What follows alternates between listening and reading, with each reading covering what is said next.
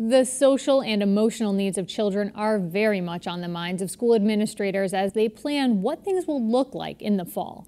Their personal needs, just like their academic ones, will vary, with some kids adjusting fine and others will need more assistance. Carolee McGrath spoke with licensed psychologist Sarah Whitcomb, associate professor and director of the School of Psychology doctoral program in the UMass College of Education, to hear her thoughts on the best way to support students. I'm hearing that districts are pretty overwhelmed, but they also are working really hard.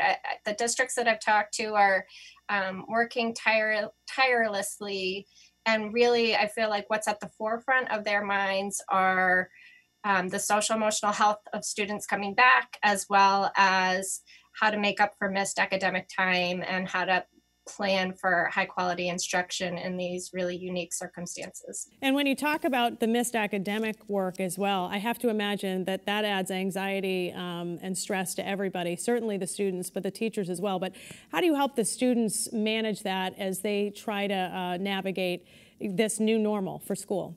This experience with the pandemic is not unlike a traumatic event in many ways, right? It's a major disruption to the life of a child. And so what we know from the research and from practices that have been implemented before this time is that when there's a disruption like this, kids really are going to benefit most if they can rely on a predictable and structured environment. So thinking about predictable routines, thinking about clarity in the expectations for what the new normal is going to look like at school. You know, everything from how do I enter the school?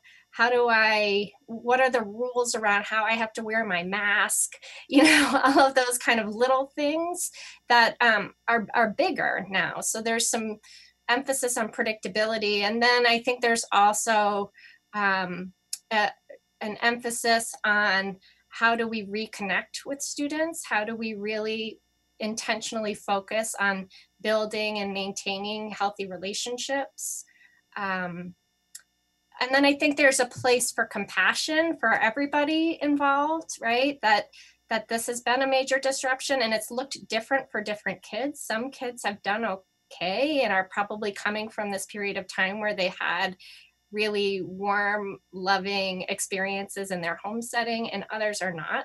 And so understanding that the social and emotional behaviors are going to range, and that we can kind of put ourselves into each other's shoes and understand where kids and even adults are coming out of this experience. And I think that that's an interesting point, that some kids have bonded with their family, right? They've bonded with their brothers and sisters. They've been playing games maybe that they've never would have done. They're eating dinner together, you know, when normally life is so busy. But for other kids, it's been lonely, perhaps even risky, you know, to be away from school for that length of time. So that's got to be a lot for teachers to sort of manage as these kids are coming back. I think that's absolutely the case, that for some kids, school has been their safe point always. And so I think teachers are well aware that that still remains true. And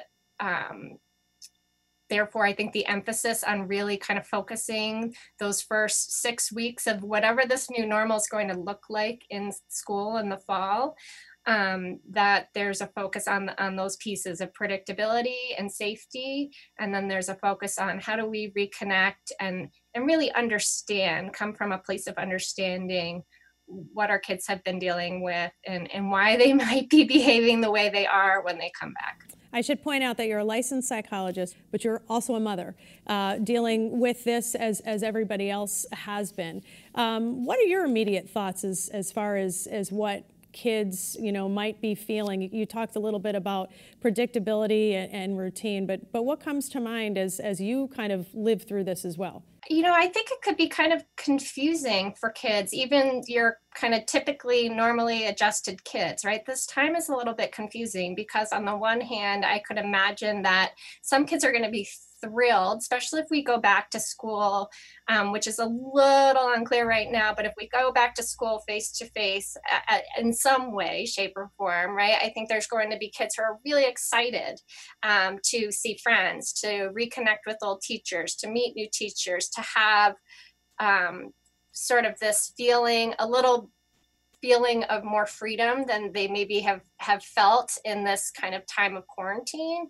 And then at the same time, that same kid who's really excited to kind of get back out there is likely feeling nervous, uncertain, as we all are when we go out to public places for the first time. I know when I, first went out to the grocery store the first time and had to wear my mask for the first time, it's a little unsettling, right? And so even though you might feel like and be able to trust that you're going into a safe environment where the adults are really thinking carefully about you and planning for you, it can be a little bit scary at the same time. So I think, kids are going to come in with lots of mixed emotions, quite honestly. And social media has been, on the one hand, something very helpful during this time to keep people connected. On the other hand, we know how social media has its drawbacks. And certainly, if this didn't happen, I know the conversations are often, get your kids off the phone, get personal connections, eye-to-eye contact.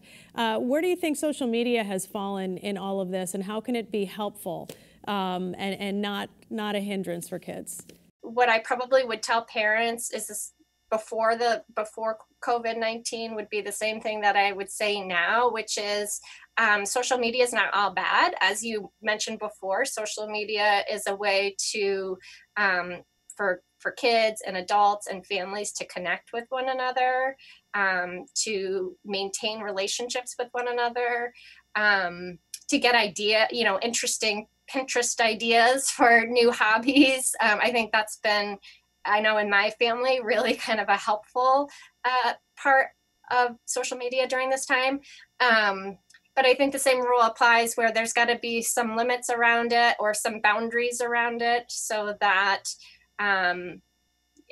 as we probably have all experienced in one way or another, you can get sucked into social media, and then you can get sucked into some of the negative aspects of social media, right? There's a lot of anger that's put out there on social media. There's a lot of stories that reinforce the uncertainty we're all feeling. And so if we're kind of pulling in too much of that, that could be unhealthy too. And so I think there's this, always can be a healthy balance between having some access to the positive aspects of social media and maintaining some healthy limits around it as well.